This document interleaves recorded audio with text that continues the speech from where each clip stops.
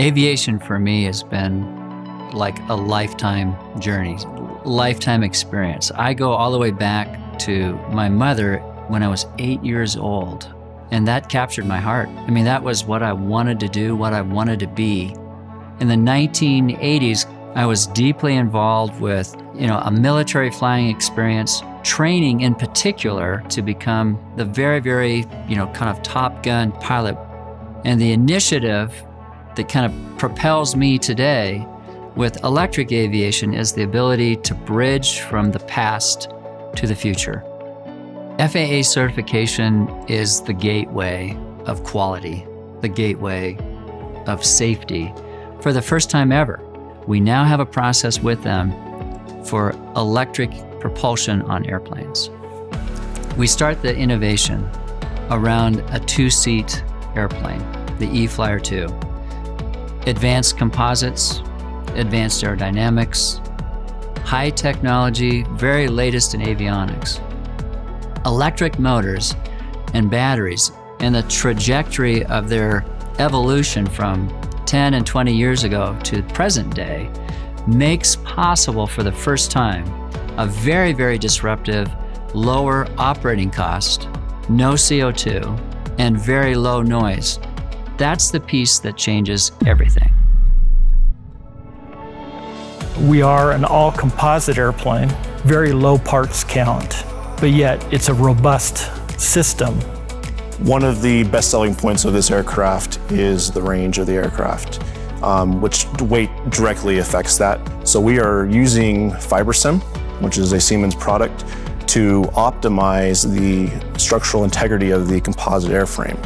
NX provides the outer shape of the plane, then Fibersim builds the layers of composites up from the outside in.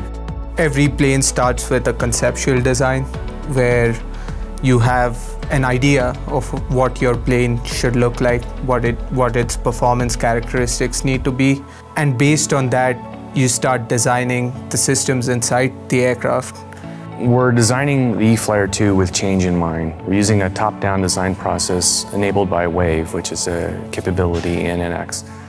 Enables us to simply update the models to the changes around them.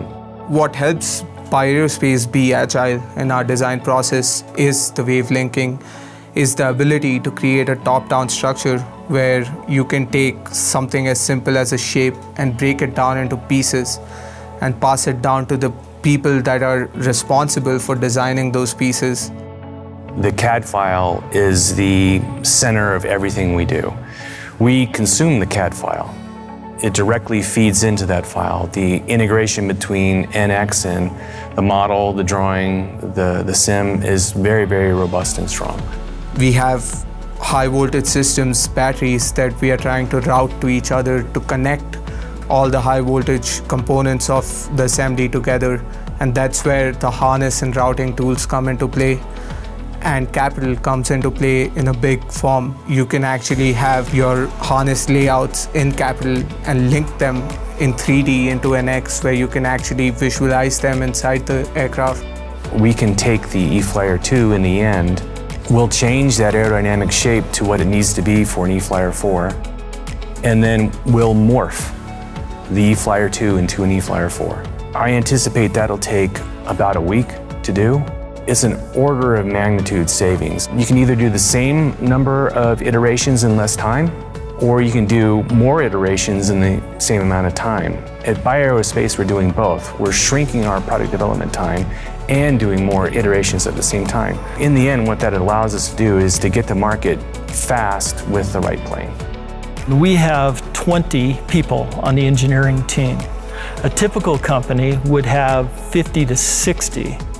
And the reason we can do that is because the Siemens suite is so integrated that you don't need the traditional specialists.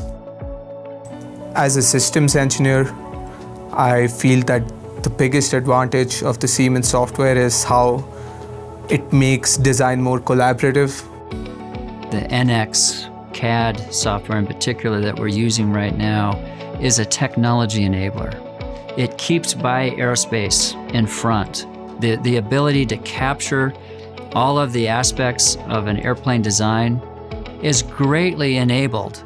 In the capturing of the E-Flyer 2, the transition to what comes next is particularly a capability that the Siemens software can do for us.